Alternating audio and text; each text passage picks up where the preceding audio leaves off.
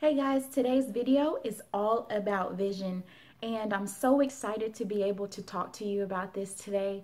The Lord clearly has been dealing with me in my personal life in terms of vision, and so He led me to share this with you at the start of this year.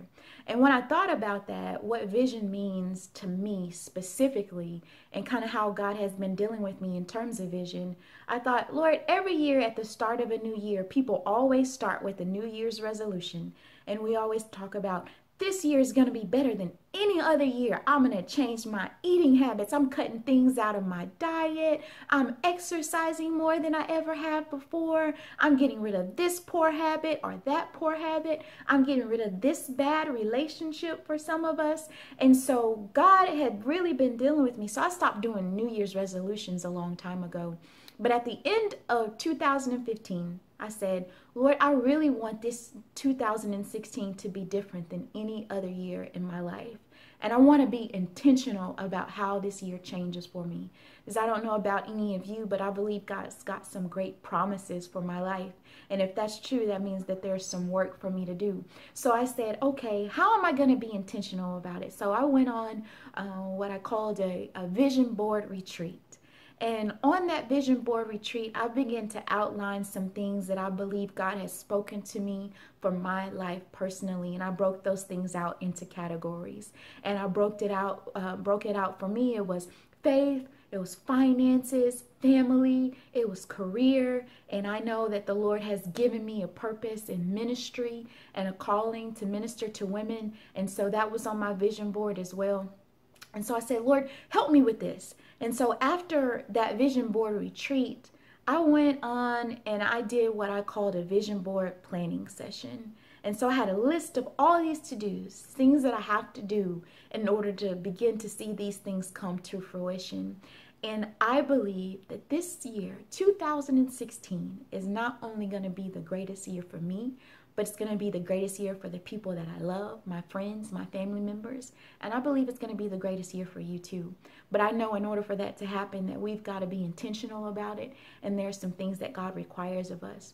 So when we look at scripture in James 2, beginning about verse 17, and you can read on through that text, but they talk about faith without works being dead.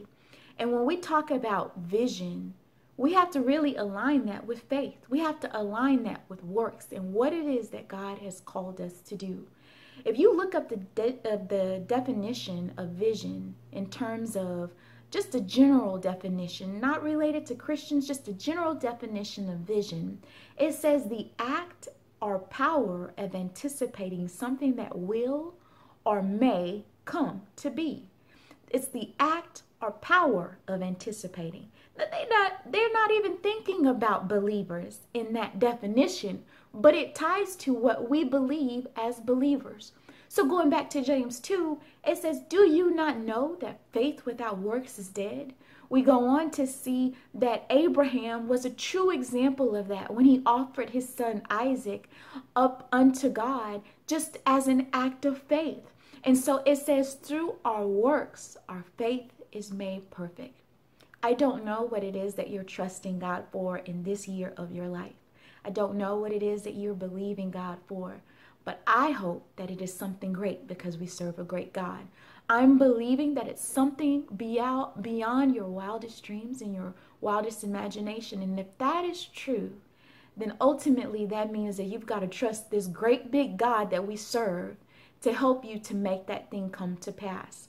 That means that as we read in Habakkuk 2, when we talk about write the vision and make it plain upon tablets so that he may run who reads it, that means you first have to have the vision. If you don't know what it is that God wants you to do, if you're not sure what God wants you to be doing in this season of your life, in this year of your life, then you should be praying and you should be seeking the Lord and asking God, Lord, what is it that you want me to do? Give me a vision so that I can write it upon tablets and make it plain.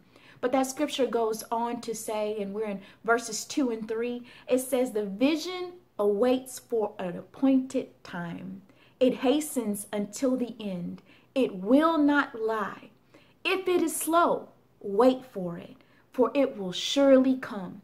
That is a promise that the Lord gives to us. Any vision that God gives to you, he's saying it's not going to come in your time. It will come in his divine time. But even though we're waiting for God's divine time sometimes, we have to know that there is work and there are things to be done on our behalf. Do you not know that faith without works is dead? If you plan to live out that vision and the calling that God has for you, maybe it's in your career, maybe it's in terms of your family, maybe God's revamping some things in terms of your business or your relationships, whatever that vision is that God has given you, he said, I've given you the vision. Now there's some work for you to do. What are you going to do with it? We can't just sit idly by and wait for things to happen. God is a great God and he's going to do great things, but he wants you to put your money where your mouth is. Put your arms and your legs and your feet in motion. And when God tells you to move, he wants to know that you will move and that you will trust.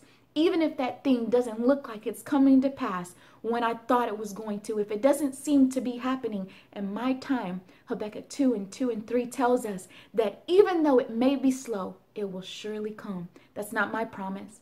That's the promise of God. And so as we think about 2016, is this your blessed year? I believe so. Is this your best year? I believe so. I know that it's mine and I claim it for your life as well. And so I encourage each one of you to seek out the Lord. Find out what that vision is. What is that great God idea, that big God thing that God wants to do in your life? And how can you get busy? Remember, vision talks about the act or the power to anticipate something that will or may come to be. And if we're visionaries, we can trust in our Lord that it will definitely come. I'd like to pray with those of you who are currently seeking the Lord for vision. And so as we pray, Lord, we just ask you right now that you would come into our hearts, that you would come into our minds, that you would give us your ideas, that you would give us your thoughts for us, not what we will and not what we desire. We desire for our desires to be yours.